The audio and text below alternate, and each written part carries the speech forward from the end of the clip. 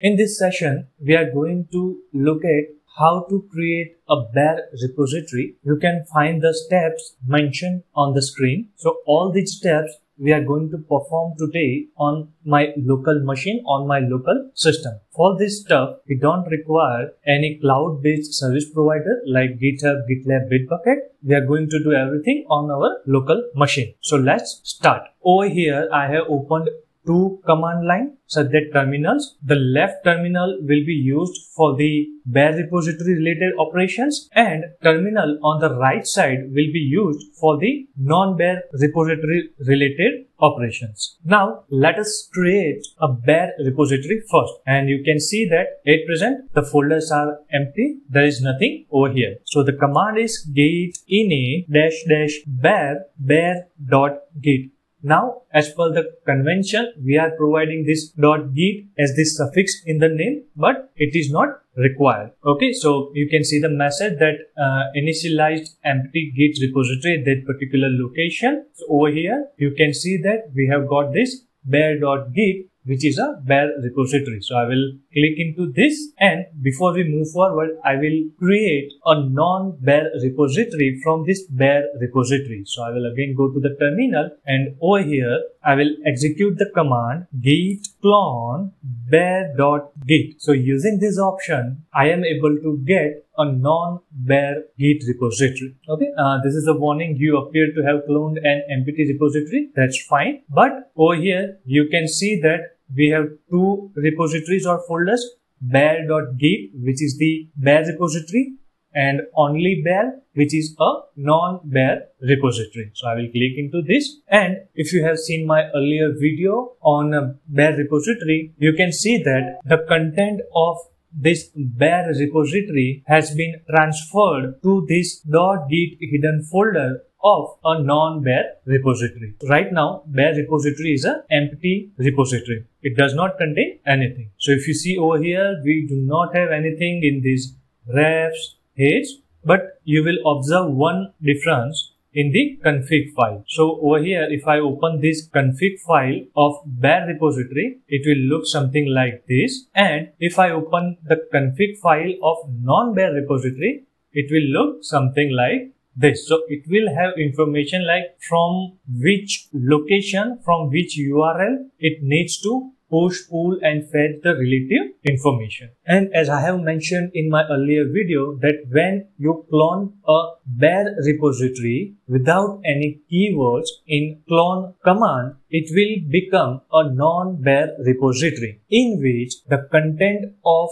bare repository will be transferred to the .git hidden folder of non-bare repository. On left we have bare repository, so I will go into that bare.git, and over here we have non-bare repository. I will go into that. Definitely, if you want to get another copy of bare repository, for that the command is git clone --bare and remote repo URL. Now at present we do not have anything in either of the folders. Okay, both of the folders are blank, especially refs folder is blank. It does not contain anything. So what I will do is I will create a new text document over here, temp text, and we'll add some details over here like hello world. I will save it and close it. Now I will go to the terminals, and from non-bare repository I will execute this command git status, and you can see that the default branch is master branch, no commits yet, and it is the untracked file. So what I will do is git add temp text.txt, then git commit. Over here I will provide the commit message like initial commit. Then at present git fetch, git rebase won't work because this is the new setup, new files. Hence I will directly use the command git push, and you can see that it has pushed that particular file into the Git. Okay. Now if I go to that folders again, you will see that first thing over here, over here in Git, that we have got this logs folder which was not present earlier, as well as we have got this index file as well. which was not present earlier. Second is in these refs, in these heads, you will get this master file which will provide the commit ID or hash ID over here like this. Same way, if I go to this bare repository over here as well, you will get this master file which will provide the same information of non-bare.git refs heads master file. So both have identical information. Next, what I will do is at present, if we say git status, so everything is up to date.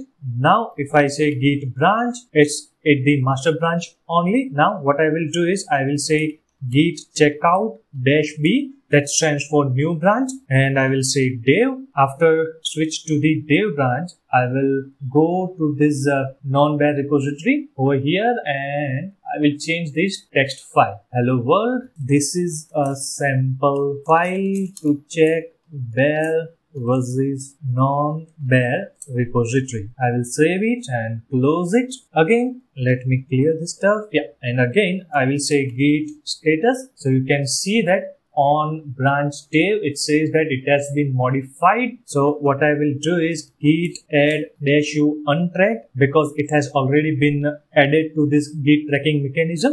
So this time I need to use this git add u, then git commit message, second commit, then git fetch rebase again won't work over here because we are planning to push the changes to the new branch which was not earlier there. So git push -u stands for upstream, origin and dev, and you can see that the changes has been pushed to this new branch called dev. So again, I will go to over here and you can see that in bare repository we have got dev file which stands for development branch, and again it contains the commit ID or hash ID of that particular branch. Same information will be available in this non-bare repository in this no.git hidden folder, refs, heads, dev and master. So both will contain same information. Now over here in the terminal, if I say git branch -a, it will provide me the list of all the branches available over here. Okay, and if I want, I can just do like git checkout master, git pool and all this stuff. This was the basic setup on your local system for how to set up a local Git server or a local Git repository which will be working as a central repository for the coordination between different users, different software developers or programmers. And this method is useful when you have small team setup or if you want to explore more about the Git. Apart from it, in case if you want to set up this entire Git on some self-hosted server or any other server, in that case we need to follow a few more steps that we will see in coming few sessions. But for today, that's it. Thank you for watching this video.